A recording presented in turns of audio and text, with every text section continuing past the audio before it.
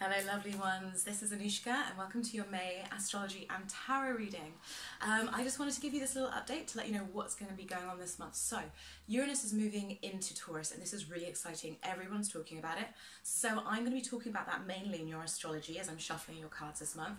Plus I'm going to be doing a Uranus into Taurus special, okay, for each and every sign, and this is going to be a tarot reading plus a more in-depth look at the astrology.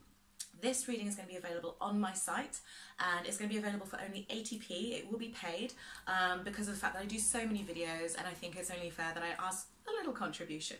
So if you want to go to my website, I'm going to be releasing that video, the Uranus into Taurus video special on the 15th of May, and I will include a link to that underneath every single monthly. I'll update them. I'll also just release a little video letting you guys know that it's now out and you can go to my site if you want to check that out. What else do I want to tell you? Okay, also a huge thank you to all you Cancers out there. Thank you so much guys for all of your support and your interactions. I get so much energy from you, it's beautiful. Virgo is another one, but Cancer, you are right up there. And you know, I did say that I was going to start doing mid-monthly updates for the signs that watch the most of my videos. So Cancer, it's you. So on the 15th you're going to get your Uranus into Taurus special, and Cancer, you're also going to get your mid-month update, which will be just a special tarot reading for you guys, just as a big thank you. I very much believe in reciprocating energy, so I really appreciate that. I'm really excited about this transit. It's a big deal, that's why so many people are talking about it, and I think we're going to see a lot of revolution, evolution, and people seeking freedom in some really amazing ways, and some real leaps forward. So awesome. Thank you guys so much for watching. Now onto your monthly. Hi Gemini, welcome to your May 2018 reading with me, Anushka. As you can tell, I'm a little bit under the weather, hence my voice, but I wanted to get these readings out. So yeah, we have got Uranus moving into your 12th house, into Taurus, which is going to bring some really interesting developments in terms of your own personal freedom, in terms of your spiritual understanding, and in terms of any issues surrounding addictions, bondage, things to do with mental institutions, imprisonment, spirituality. This is a period where you might find yourself needing to have long or extended times of isolation in order to process things that you're going through. And you know, Uranus is incredible because it's always hard to predict exactly what Uranus will do. It will always do the unexpected, but it will bring about certain breakthroughs, and this transit can actually mark very big things happening in your life that highlight where in your life you have self-sabotaged or felt trapped or been stuck, and it will really bring these things to the forefront so that you're able to tackle them and deal with them, come to new understandings about yourself as a result. When Uranus moves into Taurus on the 15th of May, we're also going to have a new moon in Taurus, so it's almost like emotionally we're being prepared. You know, there's this new, fresh Taurian energy that's ushering in the change of Taurus, of Uranus into Taurus. So we're going to have a new moon there, so it's going to be the beginning. It's the beginning phase of something you're going through, and we're being prepped for it emotionally. You know, the moon rules our emotions, so it's almost like this emotional reset button as we move into this Uranus and Taurus phase. And he's going to be there until November this year. Later on in the month, you've got a full moon in your 7th house in Sagittarius, so this brings relationships to the forefront, one-to-one partnerships to the forefront. We had before that, well, just at the end of March, we had a full moon in Scorpio, which would have highlighted areas to do with health, day-to-day, and your work. But now, you know, now the moon is moved into the 7th house. It's going to be more about relationships. But what I expect to see when we do your cards is to see some sign of Uranus moving into your 12th house, to do with patterns, restrictions, sacrifice, freedom, that kind of thing. I've already pre-shuffled the cards. Okay, so we're going to do the same again. We're going to do the Celtic cross. Okay, so this is the beginning of the month. This is now, and how we're entering. You've got the 8 of Cups there. Oh, how interesting. Haha, the Hermit. Okay, so already, Gemini, you're saying, I know that I'm going to have to go inward. I know that I'm about to start a spiritual journey. Okay, and then your recent past. This is nice. This is victory. The 6 of Wands. And then your near future, strength in reverse. And what it is that you're trying to bring into your existence, what it is that what you're aiming for, and what is at the root of it. Oh wow, get you, Magician. You are manifesting. I feel, Gemini, that you guys are really in touch with the energy this month. It seems to me like you guys are, Gemini's got like the wits about them this month. Okay. And then this is so funny. Taurus pulled the Empress in exactly the same position, but it was reversed. You've got some major arcana going on big time, which doesn't surprise me. I'm trying to line these up so that they're lined up with the camera. Yeah, it's okay. Which doesn't surprise me because we're talking 12th house, and 12th house to me is major stuff. It's major arcana stuff. It's major archetype energy. Okay, so this is you, right? And how you are in the environment. This is the environment around you, Queen of Wands. And then we have your hopes and fears. Okay. And then final outcome. This makes a lot of sense. Right, okay, I'm going to pull just another clarifier there. Okay, Gemini. As you can see, I've got 2 extra decks with me here. One is the Diane Cooper Angel cards. I've had them since I was 17 years old. I like to use them every now and then. So we're going to pull an angel card as a word of advice. Vulnerability is what you've got in there, which I really like. That speaks to me of 12th house matters. And then Golden Palace. Oh, I like that. Okay. And I want to show you the imagery on there. These cards are so beautiful. They're called The Enchanted Map by Colette Baron Reid. They're absolutely stunning, and I just love the imagery on them. It's just so magical and dreamy, actually, if we put him on top of there. Okay, and let's begin your reading, Gemini. Gemini, you are coming in strong this month, and there's this nice mixture of intuition and action and clarity of thought and purpose that I'm seeing for you here, which I really, really like. But there's also there's something that you're searching for. There's something that is not amiss, but there's something that's propelling you towards forward movement and forward momentum, as there always is for all of us. But it seems like you're particularly clear on this. You know, sometimes we can amble through life not knowing exactly what it is that's pulling us forward, but it seems like you know the next step on your journey. And the reason why I'm saying this is because you come in and we've got the 8th house represented here. So you've got the 8 of Pentacles. You're going in search of something. You're saying, yes, I have a lot of my cups full. I have been victorious in the recent past. And I know my ability to manifest. I understand my ability to manifest. I feel abundant. I feel abundant. I feel like I have been victorious. I feel like I can hold my head up high, and I know my ability to create my reality. But yet there is something that I feel that makes me vulnerable. See, we've got strength in reverse here. There's something that makes me vulnerable. There is something that is missing, and I have to go within in order to find it. Now this is interesting as well because we've got Pluto, Mars and Saturn in your 8th house in Capricorn, and they're both retrograde. So this is saying to me that, Gemini, you guys are doing you're doing work that is psychological work.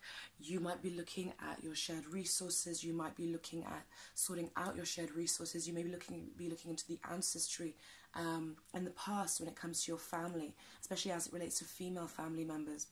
And there's something that you're diving deep on, and you're digging into, and it's almost like Gemini is saying, yeah, things have been good, and I feel I understand what I have. I understand that I'm blessed, but there is something that is causing me, that is inspiring me to go and search within. Now the sun is in your 12th house, which also tends to be a time of reflection, a time of looking over the past year before your birthday comes along, and just, you know, looking at the lessons learned, looking at how things could have been done differently, looking at how you've grown, how far you've come, reevaluating basically your life to a certain extent. So this speaks of hermit mode, and it's also, this hermit mode also speaks of Uranus going into your 12th house, because ultimately what you're striving for is a greater sense of balance. You want a greater sense of balance that is in your control. But I feel like some of you, you know, like I said, issues to do with addiction, issues to do with feeling, doesn't even have to be addiction, but issues to do with feeling trapped, not knowing which way to go, not knowing which choice to make, feeling stuck. These are going to come up, and I feel this outcome, these two outcome cards on the reverse are interesting. I think what you're going to find, Gemini, is a lot of you will be taking a journey over the next, well, until November, where Uranus is in Taurus, and then he goes back into Aries for a while, and then he comes back into Taurus. And I feel like you're going to be taking this journey over the next, 7-8 years, depending on 8 years, depending on your own personal natal chart and the size of your houses. But I feel like a lot of you are going to be taking a journey of looking into the past to examine childhood wounds, or to examine where you have sacrificed a lot for people or for situations, looking into issues of sacrifice, looking into issues of the past, of self-sabotage, of feeling trapped and feeling restricted. You'll be looking at that in order to gain a deeper sense of understanding of yourself, so that you can move forward with more of your energy behind your actions. This is because that kind of came to me as I looked at these cards. I felt like I heard Gemini wants to have more of themselves behind their actions. And what I mean by that is, when we have a more wholesome understanding of ourselves, when we're able to clear certain issues that we have, or certain patterns of thinking that hold us back, we're able to shine a light on them, we're able then to bring more of ourselves. It's like soul retrieval. We bring more of ourselves into the present, rather than leaving that piece of ourselves living in the past, recreating the same experiences over and over and over again. This is why things like soul retrieval, and self-examination can be so important, because you bring a part of yourself that's been stuck in a certain time loop now into the present. And I feel like that's what Gemini is saying. It's saying, I know that I have much to be thankful for. I know I am abundant. I know I am blessed. I have love surrounding me, but I want to be stronger. I want to find a deeper sense of myself and bring all of me into this present, and I'm willing to go in search of that. I'm willing to go on that spiritual journey, and this may very much be something you're not consciously thinking, but trust me, Gemini, you will see over the course of these next few years how issues of feeling trapped, stuck, powerlessness, sacrifice, addiction, all of these things will come into the forefront. Like I said, I'm going to be doing an in-depth video and releasing that on the 15th of May for each sign about Uranus in Taurus, and it will be on my website, but I will give you guys a heads up about it on YouTube. But you're being called now to really go deep within, and I've seen some amazing things happen with this transit. I've seen people who weren't spiritual suddenly become really spiritual.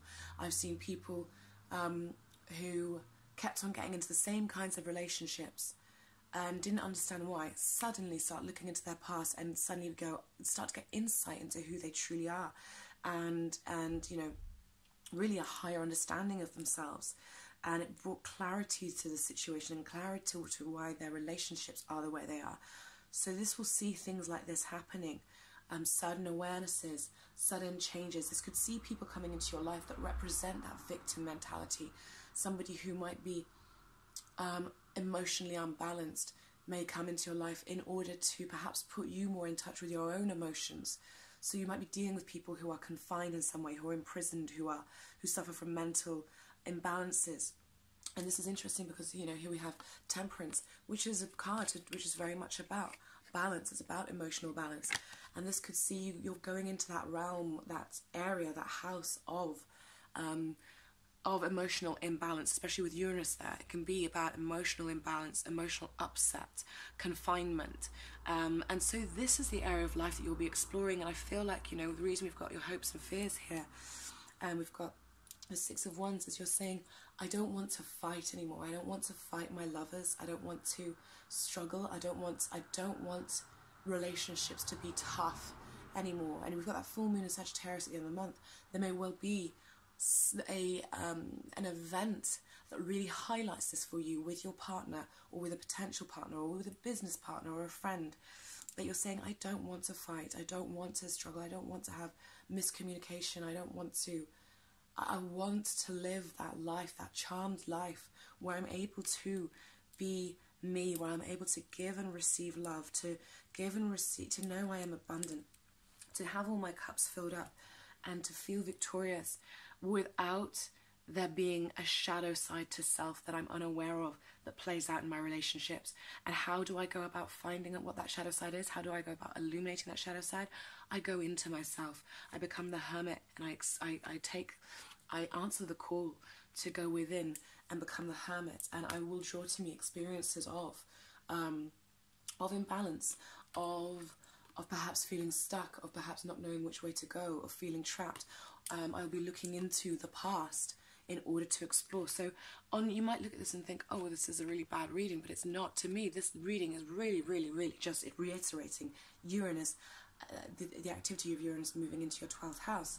And I love the fact that you pulled vulnerability, because it really takes a lot of vulnerability for us to sit and be present and honest with ourselves, present and honest with our fears, our failures, where we hurt ourselves, where we sabotage ourselves. It takes a lot for us to do that. And in actual fact, to be vulnerable is to be strong. Do you see what I mean? So to be vulnerable is to be strong. And it takes a lot of strength to do that. But sometimes, in order to do these things, we have to go through a feeling of being weak. We have to think we are weak. We have to think there's something wrong with us in order for us to actually do that self-exploration. And then we realise there was never anything wrong with us in the first place. And the fact that we've even taken that journey speaks to just how courageous we are. I'm going to read this to you. Vulnerability. Only the brave and open-hearted dare to allow themselves to be vulnerable, for it requires courage to take down all walls and expose your humanness. Your angel guidance is to become aware of your defense mechanisms, which keep you separate from others and the divine. Ask your angels to help you dissolve your masks and barriers, so that your fragile true self can emerge like a butterfly from its cocoon. The reward is freedom, love, and a sense of inner safety, so dare to be vulnerable and open. Affirmation, vulnerability is my strength. I love that. I love that. And I think, Gemini, a lot of you guys are going to see yourself becoming more vulnerable. And it might be in ways that, because Uranus brings about changes and events that on the surface can seem shocking, or they might seem like they're really inconvenient. It may be that you get with a partner who, like I said, has got some sort of emotional imbalance, or it could be that you get with somebody who is in a prison, is imprisoned.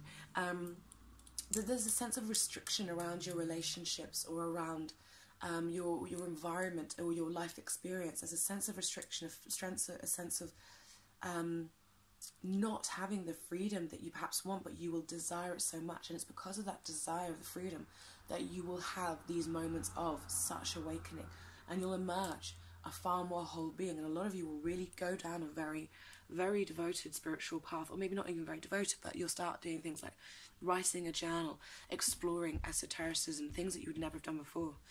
Finally, you pulled from your enchanted map oracle cards, you pulled the Golden Palace, which is about abundance. It's saying I have enough. And I like this. This to me is basically like the universe is saying to you, Gemini, you have plenty. You can afford now at this point. You've worked hard. You've progressed. Now you can afford. It is your time to take time for yourself. You have you have enough in terms of resources and things like that. You have enough to now be able to afford to go on this spiritual journey, to be able to delve deep, to be able to concentrate on releasing yourself from the ties that bind you, releasing yourself from addictions, from codependent habits, those kinds of things, releasing yourself from themes of sacrificing for the good of others constantly. It's almost like you're, I see you being invited into this palace, and it's almost like you're going on this pilgrimage to this palace where all your needs will be taken care of. All you have to do is do the work that is important for you to do. All you have to do is follow that path of understanding yourself more deeply, and going into yourself and releasing anything that you feel binds you and ties you up. So it's nice. It's like the universe is saying you are provided for. You can go down this journey, and don't worry, we'll hold everything else together, so that you are able to get the insights, the learning that you need on this next phase of your path. So I hope you enjoyed that reading, Gemini. If you want a private reading with me, then just click the link below this video. Like I said, I'll be putting up the May videos on the 15th, not the May, the Uranus into Taurus videos on the 15th. I'll pop the link under here on the 15th, and I'll also release a video, just letting you guys know. Alright, much love to you all. I hope you have a wonderful month. Bye.